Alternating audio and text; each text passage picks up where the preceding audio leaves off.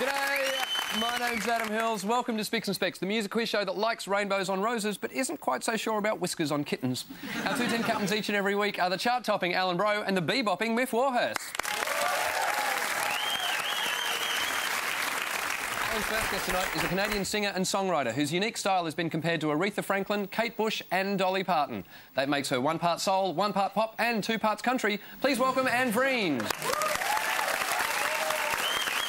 Alan's second guest tonight is an English comedian and radio host who also has obsessive-compulsive disorder. Wash your hands very thoroughly, dry them, wash them again, then put them together for John Richardson. Smith's first guest is an Australian singer, songwriter and artist who has been frontman for the Church for 30 years, which makes him the longest-serving pope since Pius IX. Please welcome Steve Kilbey. This final guest tonight is a comedian and radio announcer who recently broke his leg in an on-air stunt and had to spend the next 5 weeks lying in bed watching television while people brought food to him.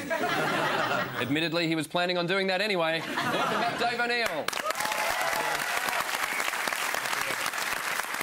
And we'll start with that, Dave. Yeah. Are you OK? I'm OK. I'm still on crutches. I'm in a wheelchair, but I broke my leg.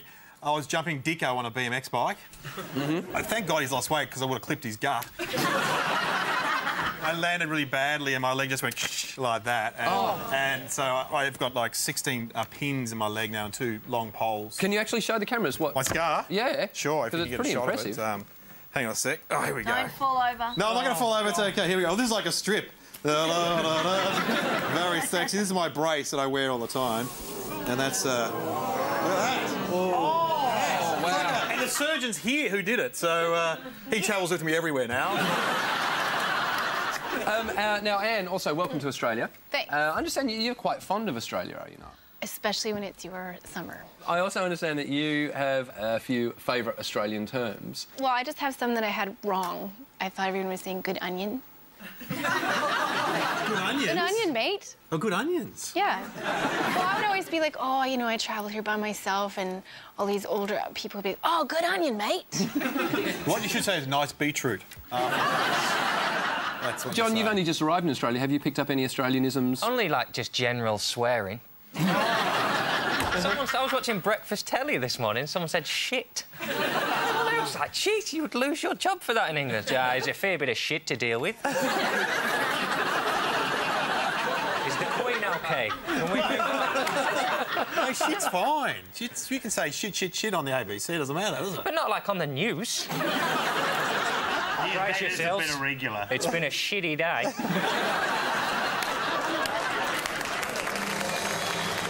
Miff and Alan are going to pick a topic that everybody will be quizzed on. Your choices tonight are love songs, torch songs, novelty songs and breakup songs. Alan, you can pick the first topic tonight, please. We'll have love songs, please, Anna. Certainly, Miff. Breakup songs. All right, we'll start with love songs, though. Everyone on your buzzers. Let's play Spicks and Specks. Your first question for 1 point. Which Dire Straits song shares its title with a Shakespeare play? Yes? Romeo and Juliet. About star-crossed lovers, Romeo and Juliet. First point of the show. Interesting, the line, money for nothing and your chicks for free, also appeared in Hamlet. Next question for 2 points. I'm going to read out a song lyric. I need the singer and the song title. Quote, let's have some fun, this beat is sick. I want to take a ride on your disco stick. It's Lady Gaga. Yep. And it's What is it? What is it? Bad Romance. No, it's not Bad Romance, actually. I'll give it to this side. Lady Gaga. Must be Poker Face. No, it's not Poker Face. Love Game was the song that I was looking for. Love Game. By the way, if you're wondering what a disco stick is, it's hanging between your mirror balls.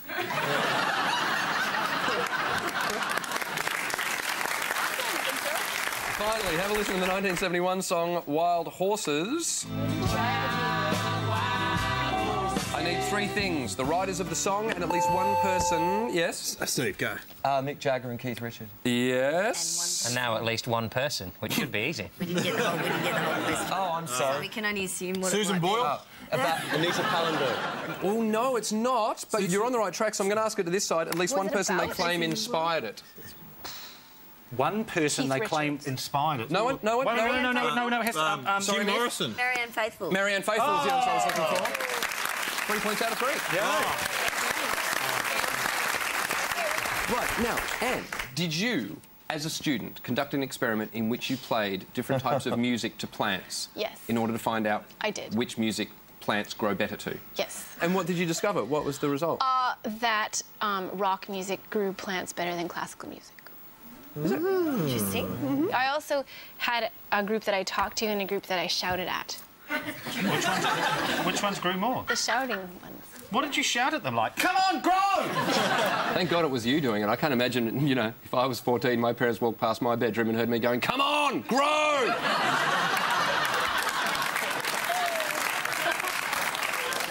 Have you ever been tempted now that there are new styles of music to try different genres? Because I reckon if you played emo to a rose bush, it might cut itself. Oh, we're going to get so many letters from emos now. Dear ABC, just because I'm emo doesn't mean I cut myself, OK? Do emails write letters? No, Can't imagine anyway. Well, I'm not having that. They tweet, don't they, emos, these kids now? Probably. All with the tweets. Old father time. Yeah. Do you tweet? I've twat in the last...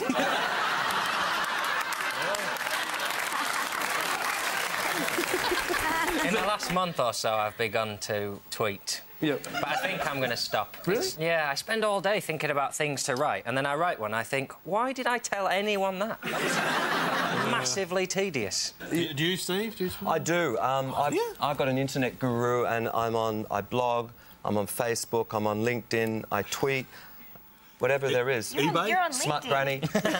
Sorry, what's smart granny? Yeah, I've stopped doing that one.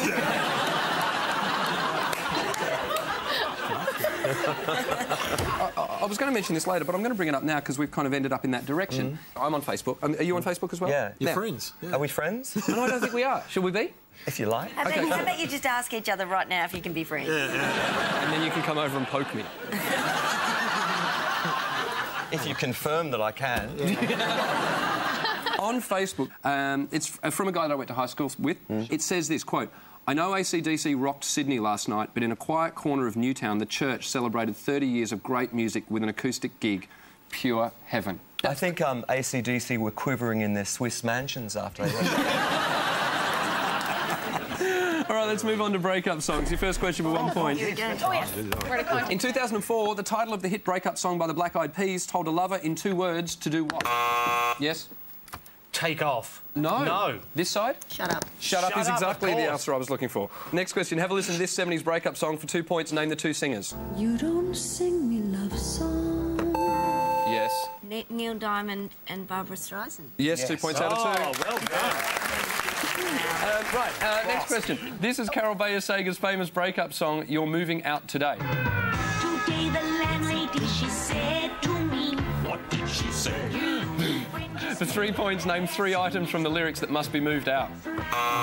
Yes. No idea, but I'll give it a go. Go on, then name 3. When was it written? The 1970s. Yes. OK, so a beanbag. A lava lamp. And a disco ball. You're not going to be surprised to find out none of those are on there. Goes up, he goes, pick up your bags And bags isn't your there. boots. Is there boots? Pick up your boots. No. The list of lyrics I would have accepted are toys, Oh, that's right. pretty boys, 45s, alibis, 61 cassettes, dirty looks, songs that have no hooks, rubber hose, Spanish flies and funny cigarettes. No wonder she wanted it to move out. He was a serial killer. Now, look, we've all had bad reviews in our time. Have we? What's the worst we you've had, have. Dave O'Neill? I got an overweight lightweight. But your review had an interesting twist to it, Steve. Yeah. We were going to do this gig, and the roadies drove up and had a look at it and said the stage was too dodgy, so we didn't do it. But the next day we got a kind of a mediocre review for that gig because the guy had to make his deadline and he'd already submitted it, and there it was. So what was said about you? Oh, I just said it was usual stuff, what you'd expect. It haven't changed much. Though you could look at it in a good way, you didn't even turn up and he still kind of liked it. At the end of the first round, the scores are... Really? Miff, Steve and Dave are in front on 7 points. Alan, Anne and John are on a point.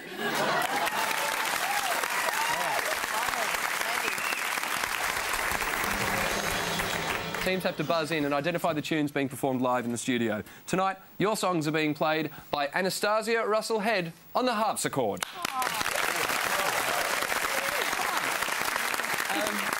Song 1, please.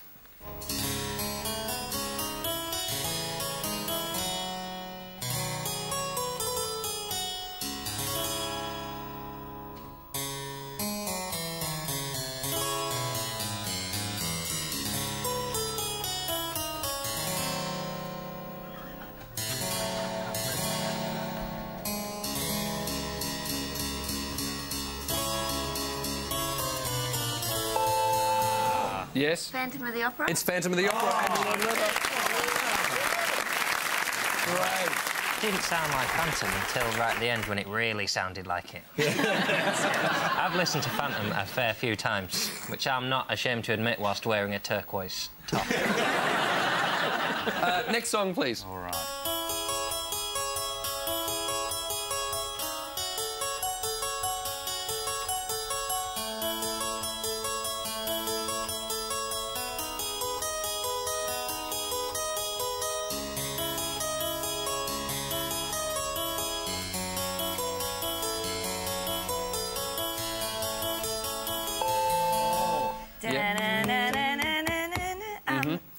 Sing it, baby, sing it. This proud baby, it's better this way. We hurt each other with this. Oh, it should have been so hard together. Could have lived this together, baby. It's better this way. That's Careless Memories. Careless Memories by George Michael. Careless Whisper. Careless Whisper by George Michael. They all just sound like green sleeves. I've got this incredible craving for ice cream. Where is that? Next song, please.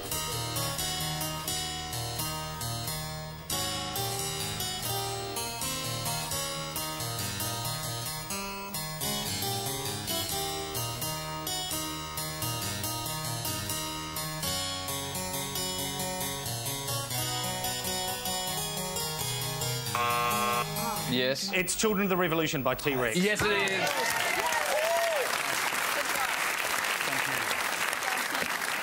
Next song, please.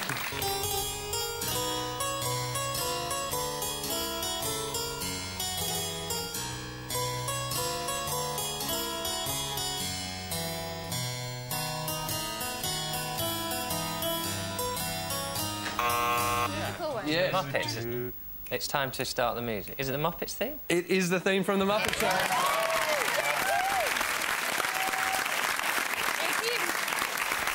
Final song, please, Anastasia.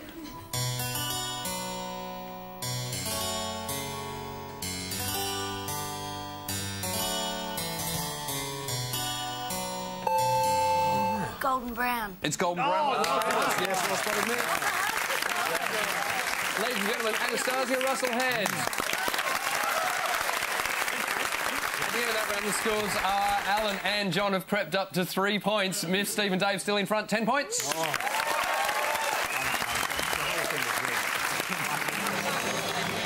I'm going to show each team a photograph. You have to tell me whether the person in question is a musician or a serial killer. Alan, Anne and John, here is your first photo. Is this person a musician or a serial killer? Anne? Oh. You've had quite a violent reaction to him.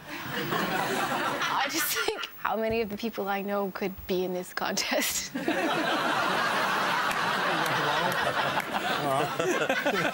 don't know, man. I think he's a musician. What do you think? You think he's a musician? I think he looks like he's quite small.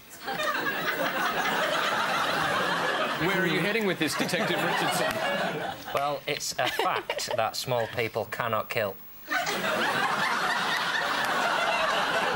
Yeah, so I think he's probably a musician. That young gentleman there is a musician. That is serial killer Chester Dwayne Turner. He's obviously bigger than I thought.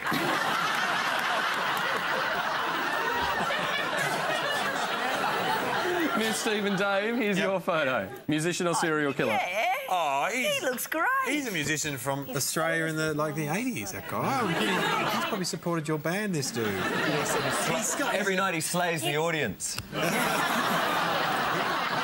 I don't reckon he's a serial killer. He looks too. Well, hey, I'm charming and suave. Although it could be a trick. It could be a he's trick. got awesome I think hair. I think he's a killer. All right, well, we'll go with you, Steve. All right, he looks too much like a musician to be a musician, so Okay. we're going to go with serial killer. That is serial killer Peter Manuel. Yes! Alan, Anne and John, here's your second photo. Musician or serial killer? Oh, He looks like a killer, so using Miff's logic that worked before, he'd be a musician. But we've had 2 serial killers in a row, and you'd expect there to be a musician, so then it should probably be a serial killer. OK. A straw poll. I think he's a musician. Musician. I reckon that picture in colour, taken with a lovely sort of heathland behind it, He's a sheep herder. and like a sheepdog next to him and a little pipe. Lovely old, that's old Ray, that is, singing his songs. OK. That man there is a farmer. Option C. Musician. That is famous American folk singer, musician Tom Paxton. He is. Finally, Miff, Steve and Dave, your final photo. Musician or serial killer? He's got good hair. he's got good hair. Could be a young musician. Could be like a sort of 60s muso. Yeah. What do you think, Steve? You hang out with these types. I think that haircut is suggesting he's a musician, but I think he's a killer. What is it? Yeah. What is it that suggests it's a musician? Because he's Just a got that style? kind of Beatley sort of hairstyle. Yeah. Yeah, I'm with you. I think he's a killer. I think they're trying to mislead us to think he's Again. yeah. All right. So, Killer. that is Academy Award-winning pianist, conductor and composer, musician Andre Previn. At the end of that round, the scores are Alan and John on 4 points, Miff, Steve, Dave in front, 11 points. One member of each team will be singing well-known songs using the words of an unrelated piece of text. Your teammates have to identify those songs. Anne, you'll be singing first for Alan and John, and you'll be taking your lyrics from the 1962 text Competition and Monopoly in the British Soap Industry by H.R. Edwards. That's your book, those are your songs, ladies and gentlemen. And Vriend. Thank you. First song, please. The point of departure is essentially the same as that of the classical fact of the separation of the total mark for a commodity in this sphere of industry and the absence of all this latter phenomena. Non. Does anyone know? Does anyone know? No, sorry. That was Marvin Gaye, Let's Get It On. Oh, my God. Well, that was beautiful. I really think we all had the same thing. When you started singing, everyone just in the room went, holy shit. Imagine if she'd sung it with the lyrics, Let's Get It On. It's really... I think that the fact that the lyrics are about product differentiation is the only reason I'm not having a fag now.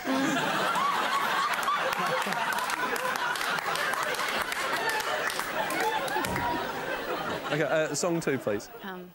It is this awareness of the threat of new competition.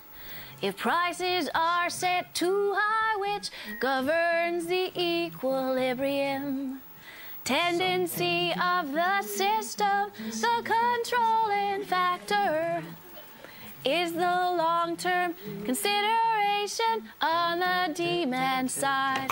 Elaborated. Yes. In a material world and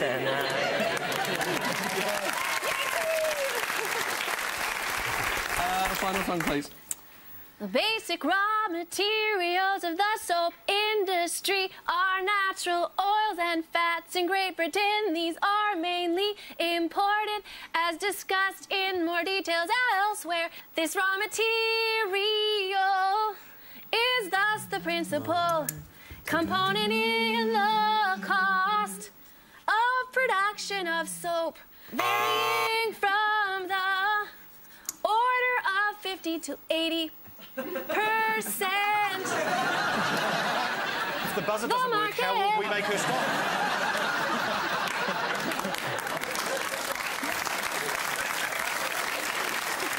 No, what was it? What was the song? You Shook Me All Night Long by AC/DC. Yes, it is. Ladies and gentlemen, and Vriend. Thank you. Steve, you will now be singing for Miff and Dave, and you'll be taking your lyrics from Introduction to Terrariums by Barbara Joan Grubman. That's your book, those are your words, ladies and gentlemen. Steve Kilbey. Song one, please. Am I allowed to sort of slightly sing it in a voice like the people who did it, or am I? Sure. Or not? Is that, Yeah, of course. Am I allowed to gesticulate? You can do whatever you want. OK, I won't be doing it.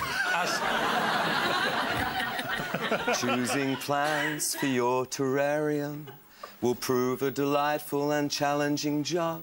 Will they be small with dark green leaves? Or will the lacy look of a fern catch your fancy?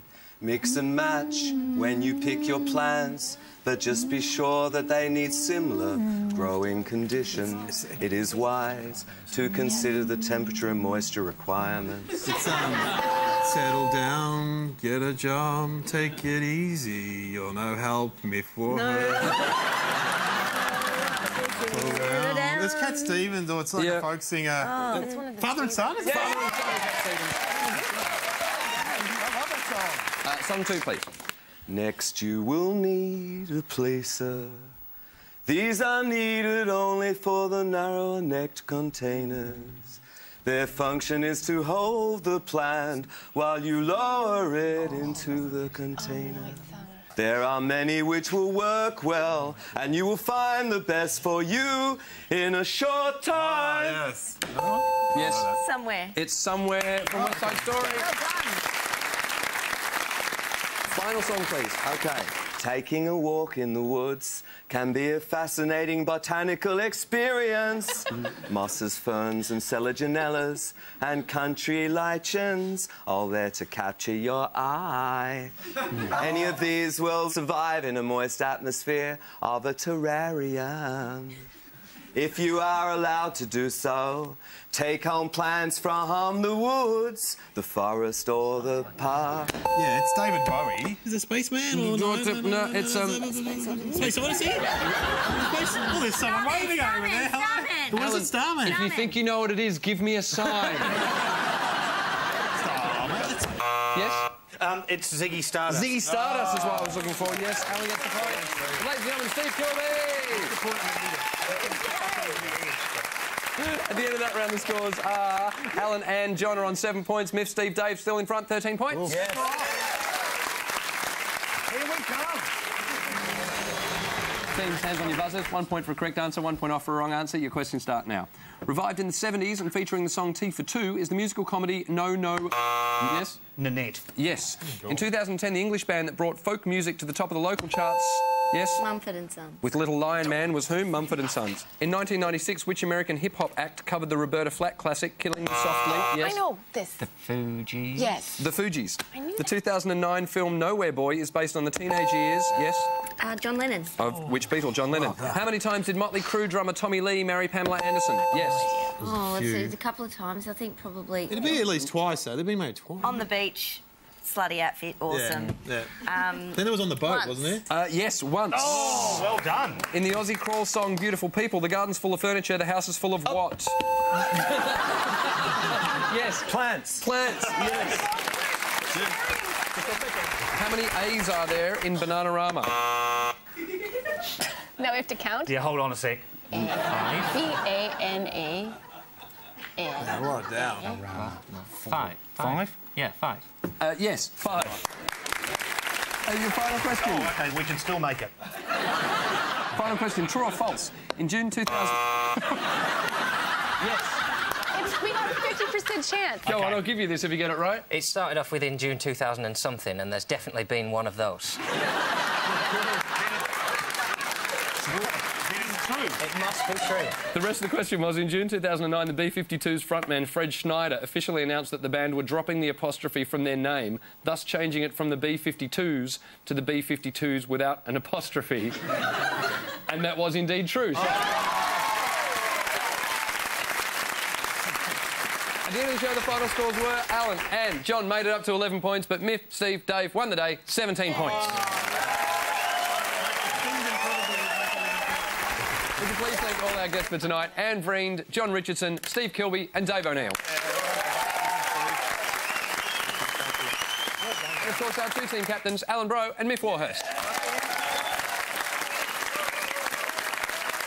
We'd like to leave you tonight with the cast of the improv theatre hit Spontaneous Broadway as they give us a musical recap of tonight's show. Thanks for watching Spicks and Specks. My name's Adam Hills. Good night, Australia.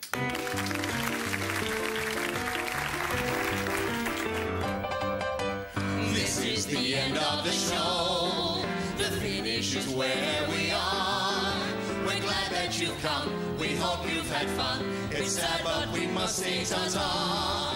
Miff had the brains, Steve is a star. Dave did a strip and showed us his scar. Alan Bro's team, to lose was your fate, but it's not as shit as saying, good onion, mate. And our host is loved by the kids and bogies, but we want to see him host the Logie. We don't like to stay here forever, but now is the right time to go. You've just been watching Spicks and Specks, and this is the end of the show.